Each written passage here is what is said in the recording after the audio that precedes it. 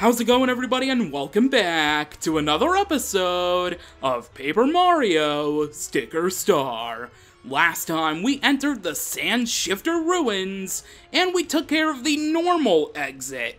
However, there is a secret exit thanks to a secret comet piece that we still need to grab, and I do believe it is right over this way. So when you take care of the level for the first time, you will shift that shifter over to facing the direction of that paratroopa over that way. You'll fall down that way. And then the next time you do this level, the path will be clear for you to head over here at this big door. And that's the door you want to enter, because when you do, you can see it at the very top center of the screen, the hidden comet piece that we are going to be grabbing.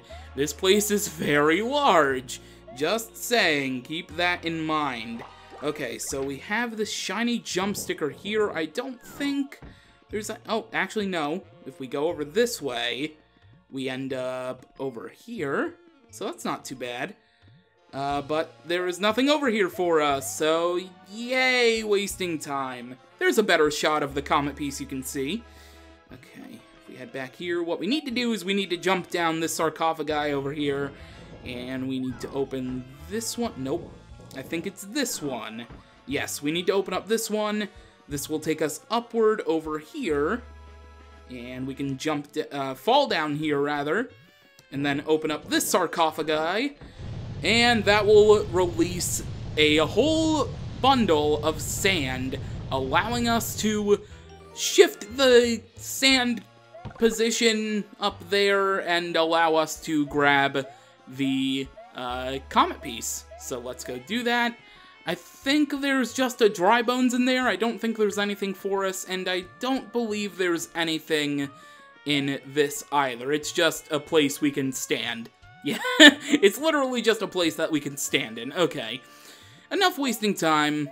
Let's go ahead and fail grabbing the comet piece twice, but now we can grab it.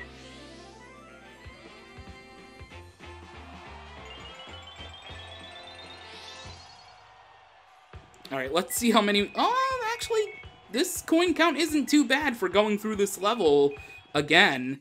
I mean, I've faced maybe... How many enemies? I maybe faced... I don't want to say more than... Actually, no. Overall battles, it was maybe like 8, but overall enemies was way more than 10.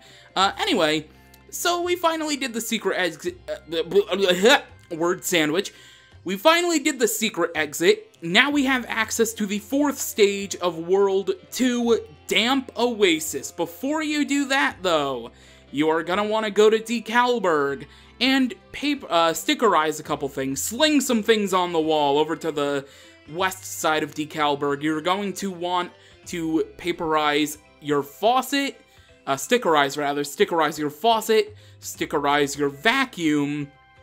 And what I went ahead and did is stickerize a light bulb and a trumpet as well. The trumpet will come into play a little bit later. But for now, how about we enter the damp, deep oasis, whatever, it's the same thing when you think about it. Alright, so if we go over here, there is this toad covering his eyes in fear. That's great and everything. Alright, right here. You're gonna be pushed by the tornado of sand, but what you can do is stop right here, go into the paperization mode, and plant yourself that vacuum sticker that you just swung against the wall in Decalburg, and when you do so...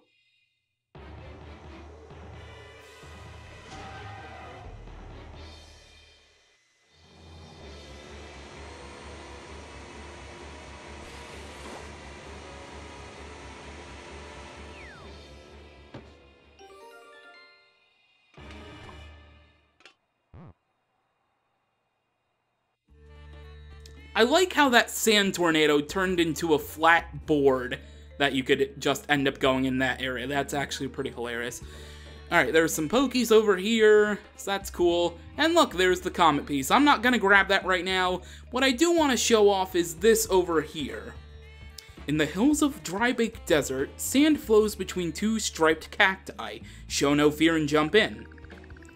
And yes, that is your hint for the one tablet piece that you're gonna need eventually, and you will keep that in mind. Also, I didn't read that Toad's dialogue. I just let him run off. Alright. Let's go circle around. Actually, I probably should have just went the other way. I don't know why I continued going. Oh no, this is why I wanted to continue going left. Secret door location. Those will come into play rather soon, actually, so have no fear. Secret doors will be no longer secret anymore in a little bit, actually. Let's enter this area of the Oasis, and oh, Toad's crying. Poor Toad. Alright, well, you can see what needs to be done. We can actually hop in here, which is pretty funny, and we can go into paperization mode, and doing so, we can plant ourselves the faucet sticker, and when we do so,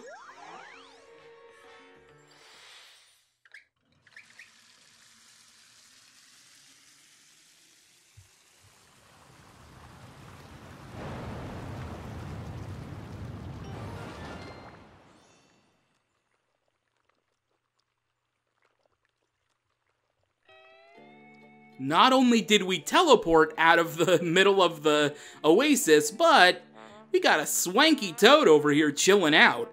Oh, hey man. Listen, major props for restoring the Oasis back to the way it was. I'm sure you know this, but when you're in the desert, water is the bomb. Seriously, I haven't felt this mellow in pretty much forever. So, I, kinda changed in a hurry, so it might still be a mess inside. It's no biggie, though. You should take a load off and relax, too. I sure will, Toad. Thank you for the invitation into your home. And inside your home, we can actually find the final treasure chest that we need, which contains the final tablet piece. Alright. And if we head up here by your bed, we can check your blinds, and we can gain access to the outside, but there's only one way to go, and that is this way. And if we jump up here on top of your roof, we can grab a new thing! The shaved ice.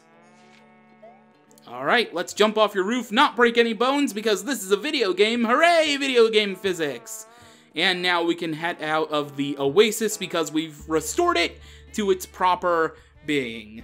And you can even notice a really cool detail. You can even notice in this section here that the Oasis is back to being the way it was, when before it didn't look that way over here. So that's a pretty neat detail. Anyways, we're done with the damp Oasis. Deep, damp, whatever. Let's grab the comet piece. It doesn't matter. It's the same thing. It's an Oasis nonetheless. I mess up I mess up names and things all the time. It doesn't really matter. Hey, look at this big amount of coins we got. I promise not to spend it in one place. Thank you, game. Thank you. And yes, that was the entire level. Technically, we didn't even need to do the whole thing with bringing the Oasis back to its former glory. We could have just, as soon as we sucked up the sand with the vacuum, we could have grabbed the comet piece and that would have been that. I mean, seriously. Like, this is just hilarious. Alright, I know this episode's on the rather short side, so I'm gonna do that one thing that I wanted to do, the one thing that I was planning on doing later, and that is heading back to Surfshine Harbor now that I've, stickerized the light bulb that we got a little while ago. And if we come over here, enter the paperization mode, grab our light bulb, and plant it right there. Look how tiny the light bulb sticker is compared to the place that you can put it. I think this is the only light bulb sticker in the game, so I mean, why this box is so huge compared to how tiny the light bulb is, I don't know. I mean, to be fair, the light bulb was pretty large when it was still a thing and not a sticker, so... Anyway, remember I came here before saying, yeah, you can't do that now. Well, now you can with the light bulb as soon as you, stickerize it. The reason you couldn't come over here is because there was a sleeping Toad in the way. Mario? Oh, hey. Yeah, I was looking for something when the lights went out. Boom, pitch black, and then boom, fast asleep. Sorry to block your way. I have a habit of sleeping really, really hard when the lights go out. Honest to goodness. And now that he's jumped out of the way, we can grab the ship's wheel. I'm sure the captain at Surfshine Harbor is going to be happy that I got his wheel back. Let's go give him the good news. As soon as we exit the warehouse. Alright, come on, Captain! I'm bringing you your ship wheel. I hope you will be happy. And we're almost there. Almost. Don't worry, Captain. I don't even need to talk to you. I got this on my own. Ready? Paperize mode. And let's see. Let's line this up carefully because we kind of need. Actually, it doesn't matter. Let's just plant it down. Ah, so there wasn't any wheel. I knew something didn't look right. No wonder it wouldn't move. Thank you, good sir. You certainly are a first-rate mechanic. Now I can get back to being a glorious seafaring captain. All aboard, anchors away, full steam ahead. Stow your stray tables. And we're not going anywhere because I already did. I'm not losing my mind, right? Actually, I don't think this boat can move at all. Yeah, I don't think this boat moves at all until after we do World 3. So I think we're safe. I think, yeah. I'm just gonna move on. All right. Well, there we go. We did the Oasis. We got our hidden comet piece. We saved the ship for the captain. Yes, I want to go back to the world map. And there we go. All right. So next time on Paper Mario Sticker Star, looks like we will be wrapping up World 2 by heading to the Dry Bake Stadium. So with that, thank you for watching. You know, on second thought, this episode might be a little too short for my liking. Just, even though we did a lot, it just feels like, I get this gut feeling, it might be a little shorter compared to the other ones. So I think I want to talk about some unused stickers that were supposed to be in the game, or were planned to at one point, but then got cut during development. So first off is a larger version of the leaf sticker. Nobody knows why a large version was cut. Maybe it was like a sticker type for a sticker type later on that we'll see, that I don't really want to talk about now, but a larger version of the leaf sticker was originally going to be in the game, but then it got cut. It ended up going unused. And then these next couple of stickers never ever touched the game at all in any other way, although one of them might have been replaced by another sticker that we'll see a little bit later on. First up is a piranha plant sticker. I assume, obviously, it would have been dropped by piranha plant enemies, so the reason why it got cut, nobody seems to know. That's really all I can say, because there isn't much available information on these stickers. I just wanted to talk about them. Next up is a rock sticker. It most likely would have functioned similarly to the pebble from Paper Mario, but otherwise there really isn't any type of information I can give you on that one. Next up would have been a spiny egg sticker, so similarly to the spike ball sticker that spikes drop, maybe it would have been dropped by spinies, or maybe before, a couple episodes ago, when I mentioned how Lakitu has some unused sprite data, maybe you could have gotten spiny eggs from defeating Lakitus? Maybe? I don't know, but that sticker ended up going unused. And lastly, a super leaf sticker.